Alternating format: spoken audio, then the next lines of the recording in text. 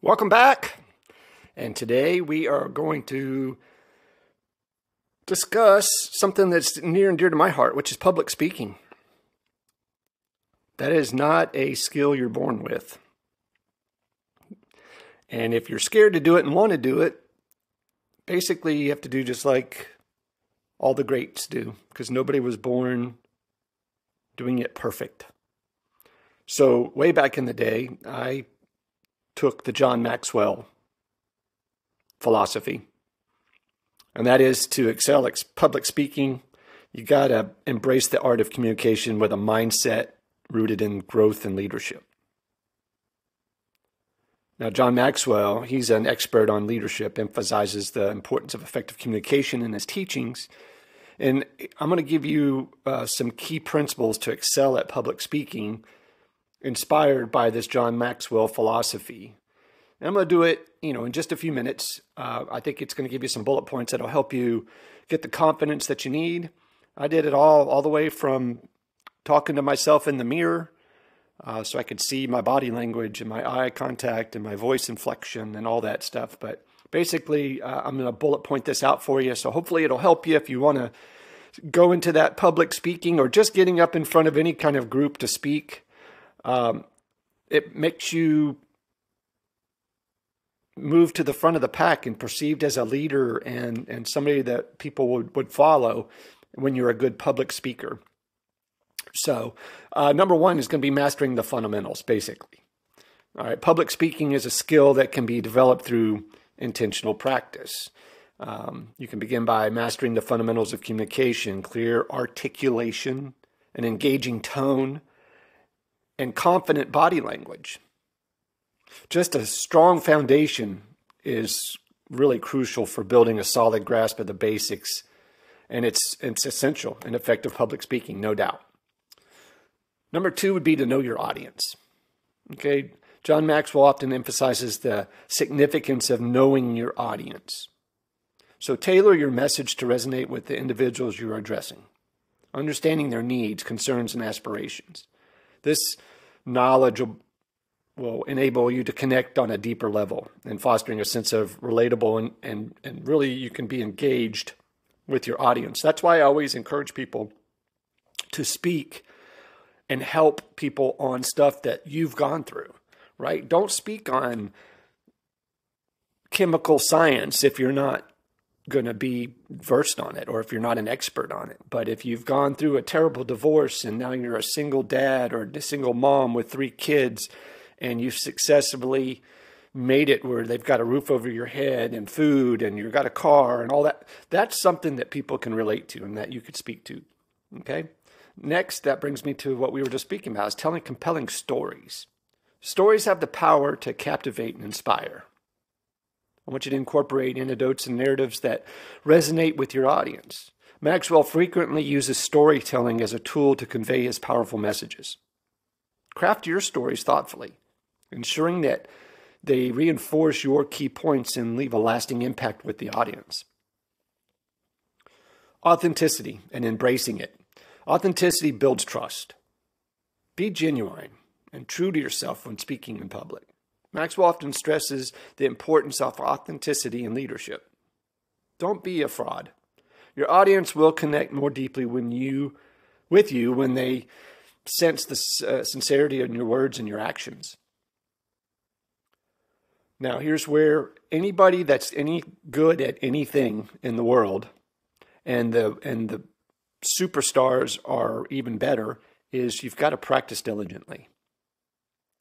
Excellence in public speaking is not achieved overnight. Right? Practicing teaches the value of intentional growth and continuous improvement. Dedicate time to practice your speeches regularly. Rehearse in front of the mirror. Record yourself. Or seek feedback from trusted people, your family, your friends. The more you practice, the more confident and polished your delivery will become. Got to bring value. Number 6, focus on value. Maxwell's teachings emphasize the concept of adding value to others. And apply this principle to your keynotes and your speeches. Ensure that your message provides valuable insights, inspiration, and practical takeaways. When your audience perceives the value in what you share, they are more likely to be engaged and receptive. Now, soft skills. Number 7 starts where it's really important. You got to build a connection through eye contact. Establishing a connection with your audience is paramount. Maintain eye contact to convey your confidence and sincerity. This encourages leaders to connect with people on a personal level.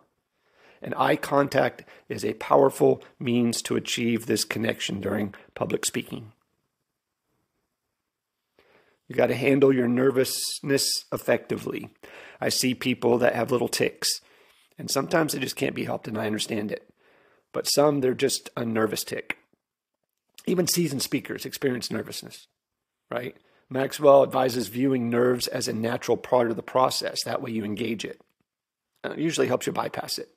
Rather than suppressing them, channel that energy into enthusiasm and passion for your message. Embrace nerves as a sign that you care deeply about what you're talking about, and you're making a meaningful impact for people. Number 9, you've got to seek feedback and learn. A commitment to lifelong learning is central to this philosophy. Actively seek feedback on your public speaking performances. Constructive criticism provides valuable insights, I'm telling you, for improvement. Embrace each opportunity to learn and grow. Defining your skills with each presentation, and you're going to find that it gets easier and easier. I always tape or record my speaking engagements so I can reflect and adjust. After each speaking engagement, take time to reflect on what went well and areas that you need improvement. I advocate for self-reflection as a pathway to personal, professional growth. Adjust your approach based on these reflections, continuously refining your public speaking skills, and you'll get better and better. Remember, baby steps. It's like playing golf or bowling or any other activity. The more you do it, the better you get at it, because you learn from your mistakes. So I'm going to leave you with this. Excelling at public speaking requires a combination of foundational skills, authenticity, continuous practice, and a commitment to adding value to your audience. Following these principles inspired by John Maxwell will empower you to become a more effective and influential communicator. Now, I hope you guys find this helpful. I get this question a lot on how I learned to do this, and I just shared it with you.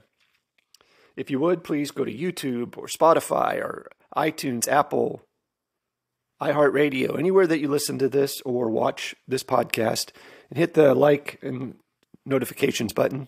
Hit the subscribe button. We greatly appreciate it.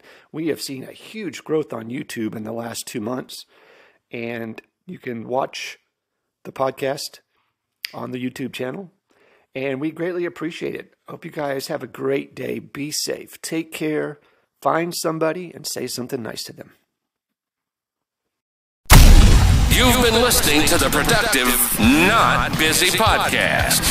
Please hit the subscribe and notification of new episodes button and visit us on social media like Twitter, Instagram, or TikTok for bonus content.